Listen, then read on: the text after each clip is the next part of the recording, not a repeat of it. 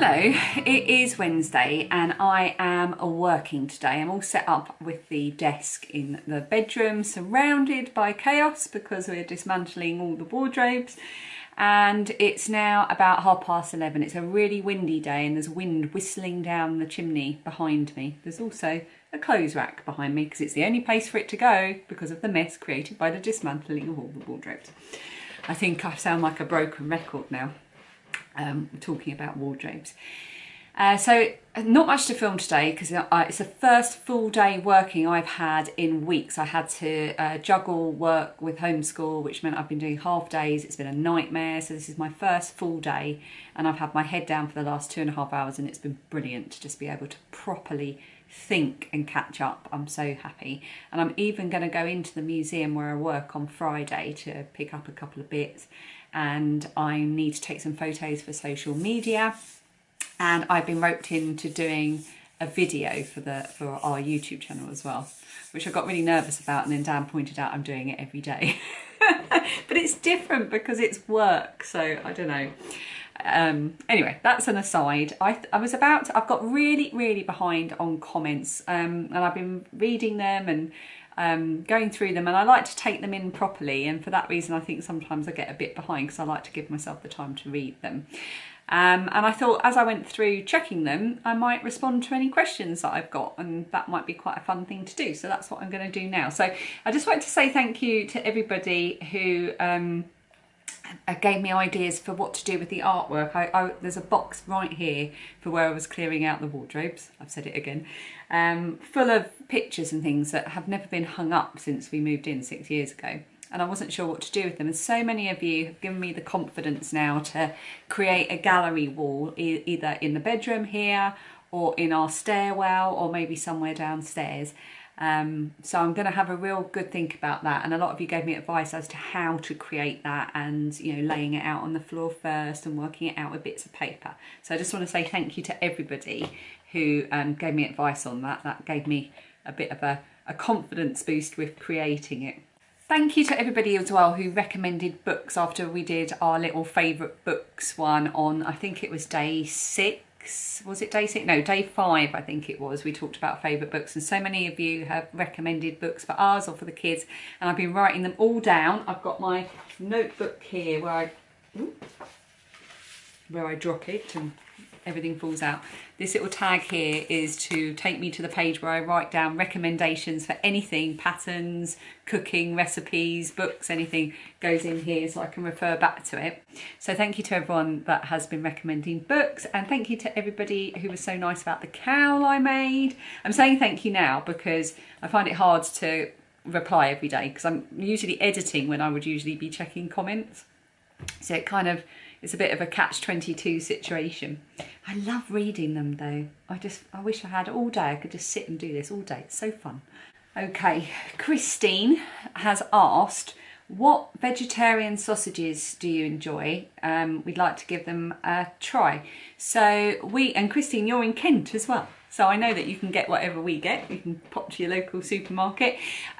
We really like the corn cocktail sausages for like lunches and things. You can heat them up like normal cocktail sausages or eat them straight from the packet, and they're a really lovely snack. In fact, the corn cocktail sausages are nicer than real cocktail sausages because there's none of the horrible gristly bits and things that you get in the normal ones. It's just lovely, and they're so full of flavour. And if we're having like something like sausage and mash, we get Yorkshire, I'm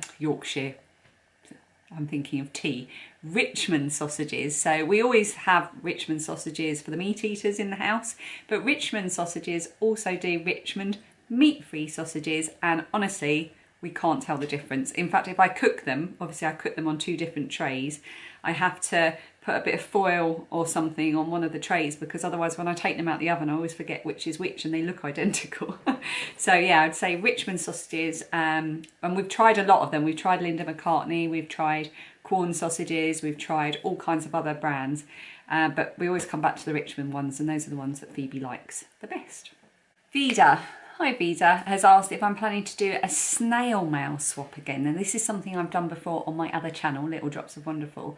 Yes, I would like to do that again. Now the kids are back at school, I have a bit more space in my head to think about these things and how I would do it. I probably won't do it until a little bit later in the year. Let's get this chaos out the way first, and then I'll probably do it quite manually. Just get people to share with me their email addresses and put people in touch that way. That way it's not excluding anyone who's not on Instagram. And yeah, but I'll look into it. But I definitely would like to do a snail mail swap again. And if you're wondering what that is, it was called the Simple Snail Mail Swap. There is a hashtag for it on Instagram. And it's just a really simple swap. It was just you swap a letter with someone, and if you want to keep writing after that, you can. I'm still writing to my pen pal that I got from the very first time I did it a couple of years ago. And it's a really lovely, fun swap. But I'll keep you posted on this channel and on my other channel for when I decide to have the energy to do that again. I need to plug my camera in. I thought I'd charged it overnight, but clearly not. Digestive biscuits, lots of you asking about digestive biscuits. I talked about this yesterday in the day 9 vlog, so hop back to there and have a look at day 9 for an explanation on digestive biscuits. Ria has said thank you for putting the music artist and song titles in the description box, which is something I've recently started doing because I suddenly realised that might be helpful. So I get all my music for my vlogs from Epidemic Sound. I pay a subscription for it, which means I can use them and don't have to worry about copyright. So I pay for that and I get access to a huge library of music. But I've started putting the artist and the song titles right at the bottom in the description box underneath. And most of the time you can find the music on Spotify if you want to listen to it. So if you like a particular piece of music or a song, make sure you check out the description box because I will put the details underneath. So sharing the love, go and find some nice music to listen to. Margaret has asked, was the photo of the mermaid on the rock you showed when cleaning out your wardrobe taken in Vancouver? Now, did I mention we were dismantling the wardrobes? I had some photos stuck up that I took down. Hang on a minute, I'll grab it. Oh, now in answer to your question, no, it's not in Vancouver, although I'd love to go to Canada one day. We have, my mum's side of the family has Canadian connections and I would love to visit. I've got, my mum's cousin lives in Canada. I'd love to go and visit him one day. I've never met him. But no, the mermaid on the rock was taken in Copenhagen. This is the picture that Margaret's referring to. See the mermaid on the rock? And that is the famous statue in Copenhagen of Hans Christian Andersen's Little Mermaid. It's very much a tourist place to go and visit. There were loads of people there that day. It was pre-COVID, of course. And it was really wonderful. It had been a dream of mine for a long, long time to go to Denmark, to visit Copenhagen, and that was one of the iconic places to visit. I couldn't quite believe I was there. So not Vancouver, but beautiful, well, not beautiful Vancouver, but beautiful Copenhagen. Jan and Shelley, hi Jan and Shelley, you both asked about the scanner I used. I think this was on day 8. I went shopping. I popped to Asda, our local supermarket, and I picked up a scanner. It didn't occur to me that that might not happen in other countries. Yes, we can self-scan items. It's been a thing here for a few years now. You pick up, you put in you have to register, and you do it slightly differently depending on which supermarket you're going to. You put in your details when you go into the shop. It tells you which handset to take, and you go around scanning the items, and then you go to a specific bit at the end where the information from the scanner is put onto the till, it loads up, and then they do random security checks. So you might get picked, I don't know, 1 in 3 times, and someone will come and scan 10 items to check that you've not missed anything. It works really well, and it means sort of less queuing and less contact with people, really. I really, really like doing it. Sometimes they don't work, or they run out, or there's a glitch or something, but on the whole we do try to grab the self-scanner when we go to the supermarket. Yeah, so do other countries have that as well? Is it just the UK? Let me know in the comments. I'd be really interested to hear. I just want to say huge congratulations to Julie in Tasmania. Her grandson Theodore was born yesterday on, no, not yesterday, sorry, on day 8, which was Monday on International Women's Day. So welcome to the world, Theodore. Well done. Okay, June says, I was wondering if you could talk about the noise anxiety you've mentioned. Yeah, I can talk about it very briefly because I don't want to take too long up with me just jabbering on at you. I want to go and film something more interesting. But yeah, I would say that 99% of the anxiety I experience, and I do experience anxiety in some form every day, comes from worrying about noise, which is probably built up over years. We haven't been very fortunate, you know, sometimes with neighbours. Our neighbours at the moment are absolutely lovely, honestly they are. But I'm just very paranoid about it, and Dan certainly doesn't get as het up as I do. So I know that I'm overreacting. I know that. I just struggle a lot with it. It's something I try to deal with and make sense of and put into perspective. And I do that by using the trackers that I've talked about before. I have a noise tracker so that over the course of a few months I can look back and actually say, in terms of levels of noise, it only happened, say, 3 times in 3 months and it really wasn't that bad, or if it was bad, it was only once. And that helps me to put it into perspective a bit. We have a social club opposite our house, which is used for the local nursery, you know, over 60s yoga, that kind of thing, like a village hall. But occasionally they hire it out for parties, and they haven't been able to do that for the past year. So for me, that's just marvellous, because otherwise every Saturday from like 10 o'clock in the morning until evening, I'd be worrying, will there be a party going on? Will they have a band? Will there be something that's where I can hear the faint, distant noise of music? That kind of infiltration into my safe little home world I find very difficult to deal with.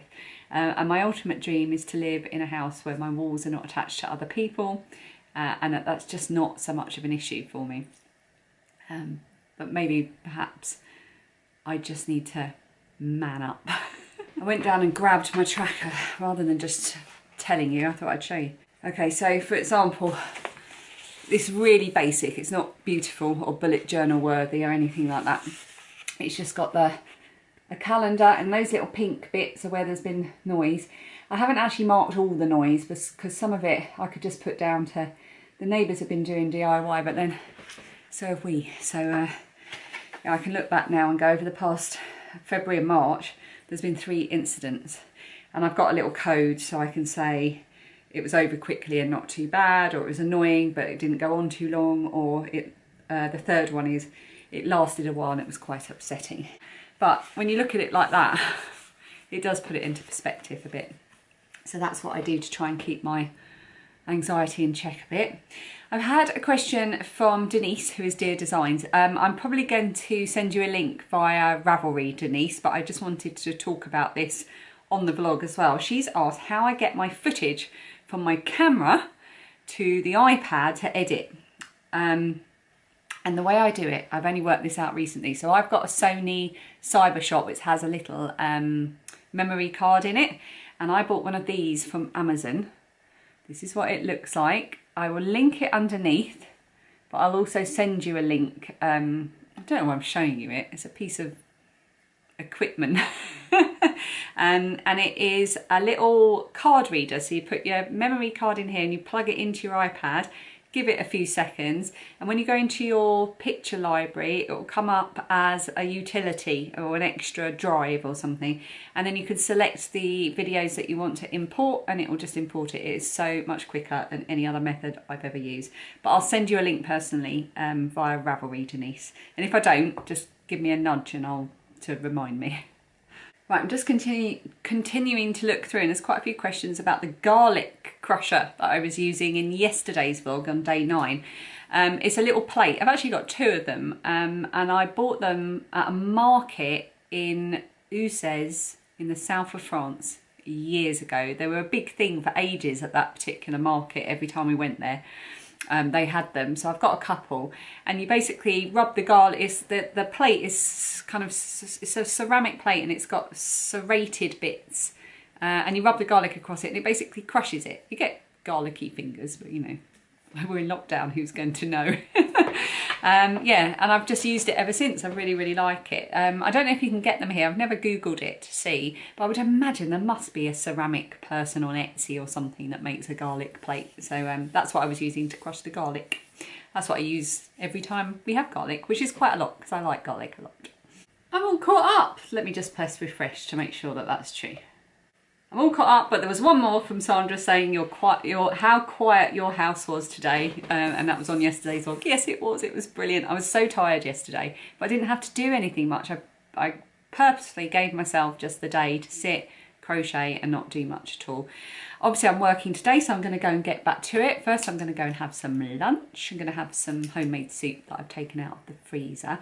And I just wanted to say thank you to everybody for commenting. I'm sorry I can't reply to everyone at the moment. I normally would try to on a normal vlog, but it's just too hard to keep on top of day to day on daily vlogs. But I read every single one and I appreciate them so much. It feels like having a lovely continued chat throughout the whole month with people who just like the same things I do and you're into the same thing. It's wonderful. So thank you so much. Yeah, and keep on liking the videos, keep on telling your friends. You wouldn't tell your friends randomly about a YouTube video. Keep on subscribing, pressing the notification bell, interacting with the channel, because it really, really helps it get out there and get it noticed. And if I have more subscribers, it means I can keep doing it. And I love doing it. And I love chatting with you. So you're all thinking, shut up, go and get some lunch. Okay.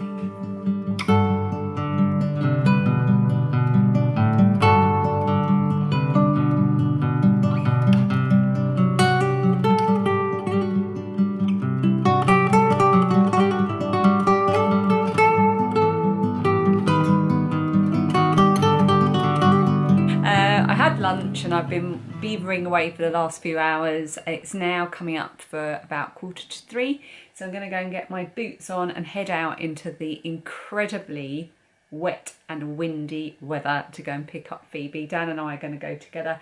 I've been asked a few times if we always walk. Yes, we do. It's a really busy road where the schools are, and quite when it's rainy like this, more and more people drive, but it's only a 10-minute walk. And we don't mind a bit of rain, and I would rather walk in the rain than get stuck in all that traffic and stress. So we're going to put our waterproofs on, get an umbrella and walk. I feel like today's going to be really boring. It's literally just me whittering on at a desk. I wonder if I can think of something. And then I was thinking, oh, I could do a little tour of the books in the bedroom, but of course I can't because they're all packed away. Let's just see how it all unfolds. I'm all ready to go. Well, I'll be ready to go when I've got my hood up, because it's horrible out there. And as you can see, there's the concrete. It's all done. Unfortunately, it all dried before the rain came today. I had a good 4 days to go off. But obviously, this is not the weather for putting up our new garden sofa. So everything's still a complete mess out there. And we'll wait for better weather, hopefully at the weekend, and we can put it together.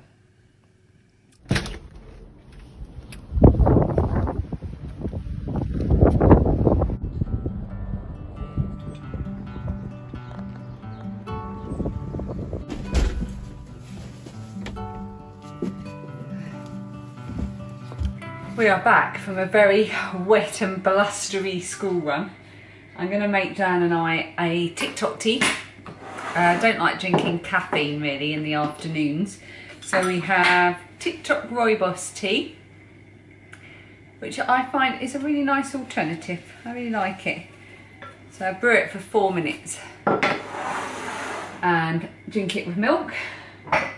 I'm going to use this lovely mug. I bought this in Wilkinson's or Wilco's, depending on what you call it, ages ago. Wish I'd got a couple, because it's my favourite mug for herbal teas usually, but I'm going to have it for my rooibos today. Dan can have his Guinness mug. And the girls are going to have a treat. They're going to have a hot chocolate Lydia's going to have her Pasheen mug. She always has the hot chocolate. And Phoebe has got her cute little cat mug for her hot chocolate. And of course, if you're having hot chocolate, you have to have Cadbury. I'm going to put that together, and then I'm going back upstairs to finish work for the day. It's about 20, no it's not, it's about 20 past 3 now. So I shall serve the drinks and then go and head back upstairs and probably get about another hour or so work done. It's just, I know I've said it a million times today, but it's just been so good having the time to concentrate. So the girls are going to have marshmallows with their hot chocolate, and Phoebe's vegetarian or pescatarian, so she can't usually eat marshmallows because they've got gelatin in them. But Aldi's often have these, the veggie mallows, and they are not made with gelatin. I think they are instead made with some kind of syrup or something. I don't know. I don't know why I started to think I could tell you, because I don't know. So that's what they're going to have now.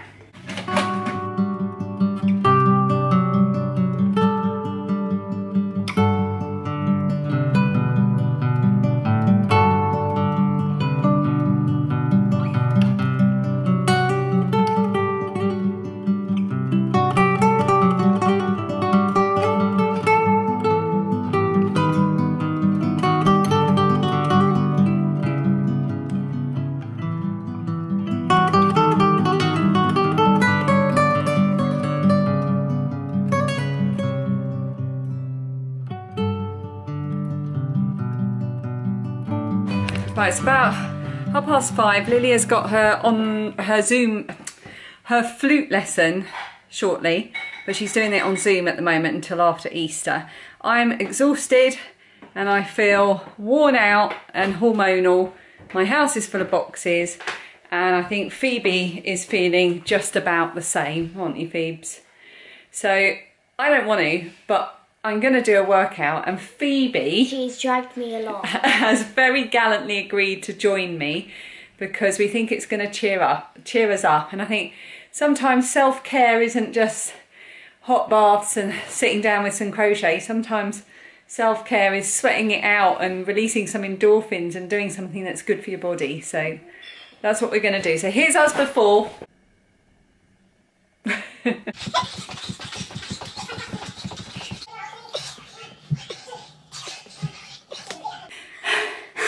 This is us afterwards. How are you feeling now, Phoebe? I feel a bit better. I feel a bit better. I was feeling not great when we started, and I feel a bit better. We just did a 15-minute full body hit with Joe Wicks. I will try and find it and put the link underneath if you're interested. It was 45 seconds on, 15 seconds off, and that 45 seconds seemed long. So we're going to go and do some stretching now and get some water. 5. We've done our stretching, and I realised that I wanted to tell you what the song of the day was, and seeing as Phoebe is here, and it's been all my face today, it's been very boring, Phoebe. Maybe Phoebe could introduce the song. The song is Out of Reach by Gabrielle, because Gabrielle was on The Masked Singer and Out of Reach was one of her clues. That's why, yeah. And also it reminds me of times gone by, that song does. So enjoy. Enjoy Out of Reach by Gabrielle.